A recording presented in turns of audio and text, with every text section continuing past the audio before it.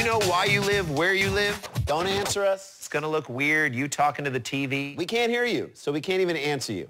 But we can tell you what we figured out so far. Trains took us from the East Coast out west and put us in cities. Skyscrapers took us from the bottom floor up to the penthouse and crowded even more people into those cities. Then we ran out to the suburbs. That's right, Rand. Now here's a crazy stat. From 1950 to 1990, American cities and their surrounding areas more than doubled in population. Here's an even crazier stat. In that same time period, the space those cities took up quintupled. We were spreading all over the place. Like herpes at the porn awards.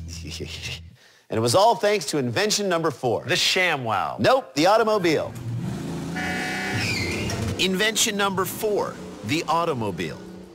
Today, there are more registered automobiles in America than there are drivers. And thanks to our cars, more than half of all Americans now live in suburbs. Whoa, look at all these amazing cars. Look at all this amazing tinsel.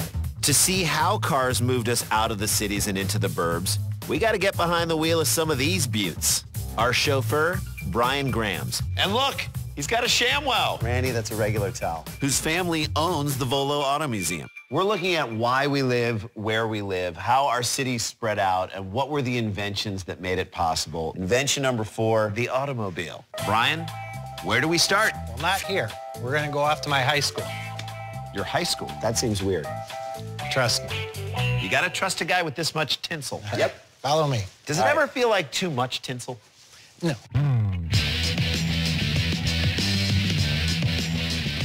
All right, a lot of memories here, Brian. Your high school parking lot.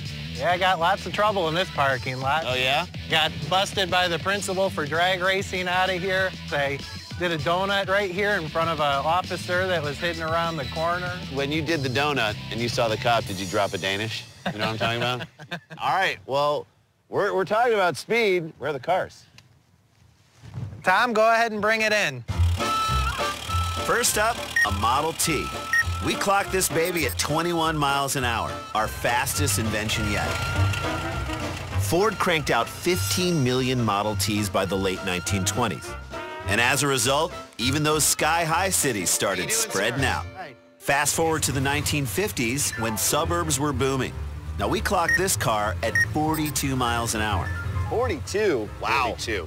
That's 2 times faster than the Model T. And look at this thing. It's badass. Brian, come on, Knuckles. Boom. Dude. Awesome. What is this car? This is the 57 Chevy. It's the American icon of the 1950s. And how fast can this go? Not sure top speed, but it will do over 100 miles an hour. I look at this car and I say, I understand why cities expanded, why people started living further and further from the city centers. Thank you very much. Well, there's one more thing. One more thing that helped expand our cities? There is. Are you talking about invention number 5? We are. What is it?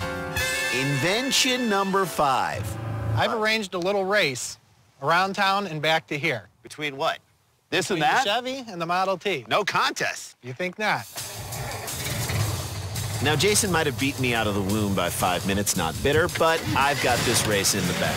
Get ready to eat some dust, suckers. Listen to that baby purr. But I can't hear you. Like a cat. We're revving up. Like a feral cat. There is no way he is going to find out what Invention 5 is before me. 3, 2, 1. Go! Go!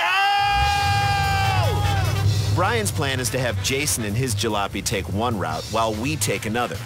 I can already taste the victory. Wait a minute, is that exhaust? No, it's victory! Yeah, we dusted him. How fast we going, Brian? About 50. It's 10 mile an hour faster than the Model T could do on its best day. You know what I love about this ride, Tom? I can feel my teeth chattering in my head. It's like riding in a giant vibrator, Tom. This is the original machine. Let's be honest. All right, so what's invention number 5, by the way? You gonna tell me? I'm not going to tell you. I'll just Yeah. let you find out for yourself. Find out for myself. Correct me if I'm wrong here, but are we going on the highway, Tom? Yeah. You sneaky devil. You took the highway. That was your trick up your sleeve. Yeah. The highway with no stoplights, just straight on through driving. So highways are invention number 5. Correct. I love it. Invention number 5, the highway. When did highways become such a big deal in America? In 1956. What happened in 56? Eisenhower signed the Highway Act. It added 47,000 miles of new roads. 47,000 miles of new roads?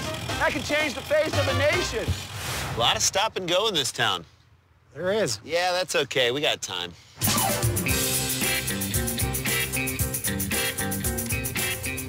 Wait a minute. Oh, look who's coming. Are you kidding me?